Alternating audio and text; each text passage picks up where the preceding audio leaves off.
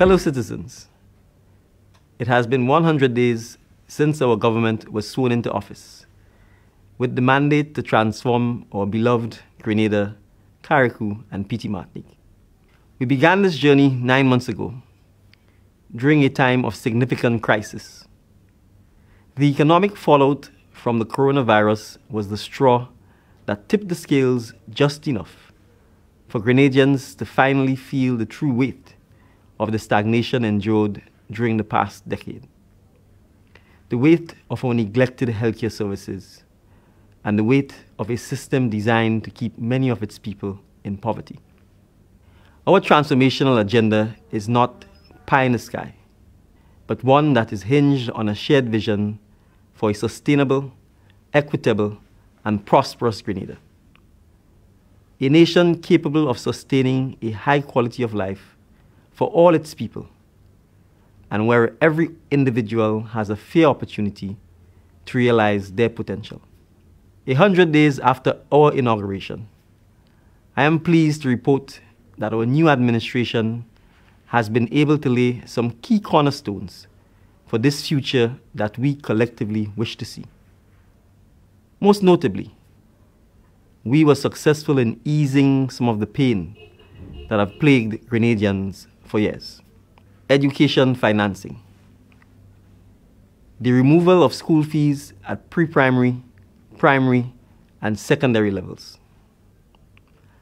My government views education as a fundamental right and the foundation of a prosperous nation. Under this administration, no child will be denied an education due to payment of school fees. In addition, second chance opportunities will be afforded to all youth who did not complete a primary, secondary, or tertiary education. 2. Payment of dock salaries to teachers and other public officers. Teachers play a critical role in the development of a knowledgeable and prosperous society, and often go above and beyond the call of duty to ensure the well-being of the nation's children. While this was not a campaign promise, my government made it a priority to repay the $1.2 million in dock salaries from 2018 that affected 1,721 public servants. Because if we seek to create a just society, we must lead by example. 3. Payment of pensions. In a similar vein, government will honor the Constitution and the ruling of the High Court on the payment of pensions to the public servants. Plans to this end are well underway. The House of Representatives sat 29 September 2020 and passed the Supplementary Appropriation Bill 2022 to facilitate, in part, the authorization of the $60 million required to pay the retroactive pension payment, which will be paid by November 30th, 2022. A pension secretariat located at Mount Welldale, St. George's, has been created to assist in this process, and pension reform will also be a key part of our plan to ensure a fiscally sound pension and social security system for public workers. 4. Twice monthly payment of salaries to public workers. The rollout of this commitment by the government is also well underway. The Ministry of Finance has articulated a plan of action to deliver on this initiative by the first quarter of 2023. A sandbox approach is being pursued, which involves finalization of the technical specification, consultation, testing, and retesting to ensure that the system, once implemented, will work well. 5. Cost of living relief measures. On the recommendation of the Ministry of Finance, government approved the rollout of new cost of living relief measures, as well as the revision of existing ones to mitigate the impact of high cost of living in a fiscally sustainable manner. The government's new fiscal policy measures include: 1. Petroleum products. The removal of the $15 cap and the reduction in the petrol tax on gasoline and diesel from $5.50 to $0, effective September 18, 2022, for the next 4 price changes. As of 18 September, citizens are paying as much as $2.26 less on gasoline and 43 cents less on diesel at the pump. The price of gasoline and diesel is projected to remain below $15 for the rest of 2022, thus providing significant relief to the motoring public and citizens more broadly. Additionally, government will maintain the fixed price of $40 on the price of the 20 pounds LPG cylinder. Electricity.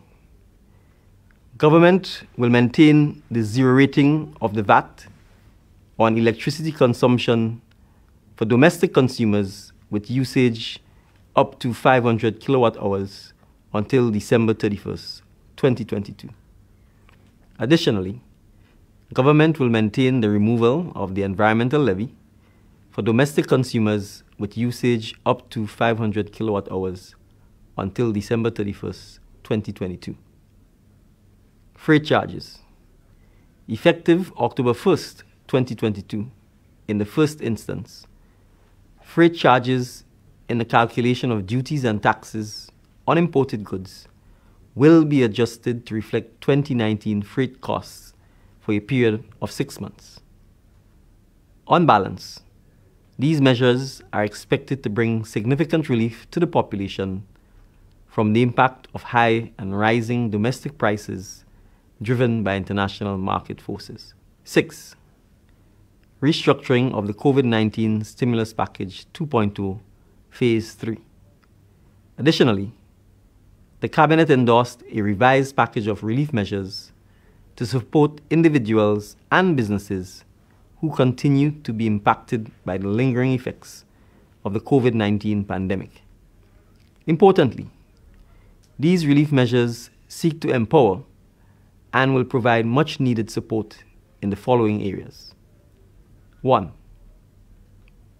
The extension of the Supplemental Seed Program, which caters for persons who are on or are new to the Seed Beneficiary Registry and were not able or are not currently receiving benefits, with the inclusion of Carriacou and Petit Martinique for the first time.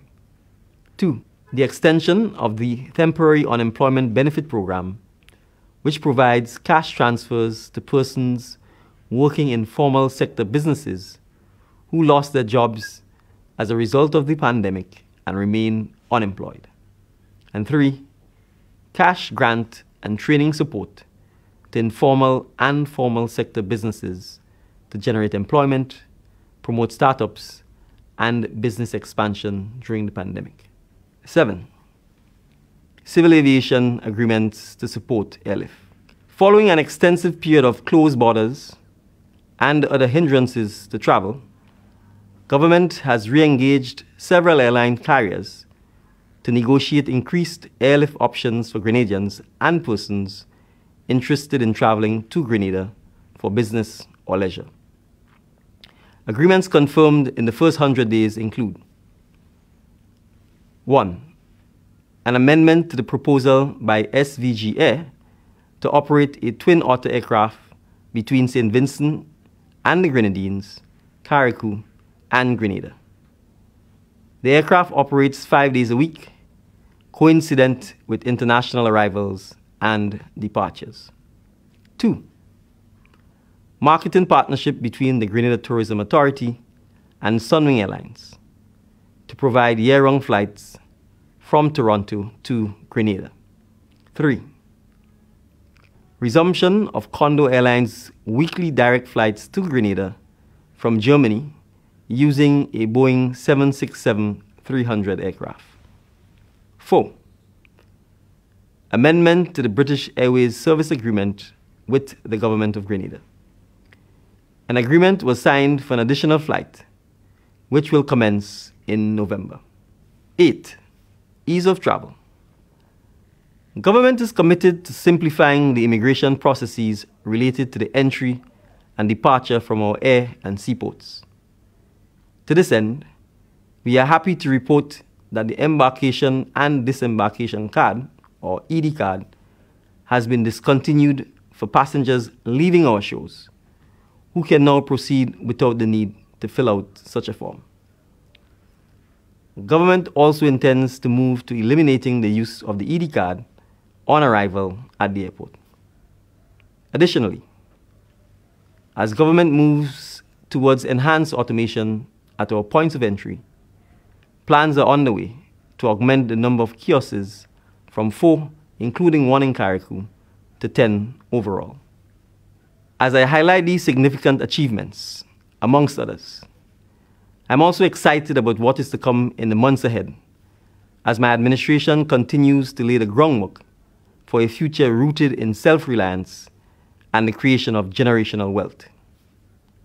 It is only by coming together, however, with a genuine desire to help one another and to pull our weight as responsible citizens, that we will sustainably move forward as a country and assume our rightful place among the global community of nations.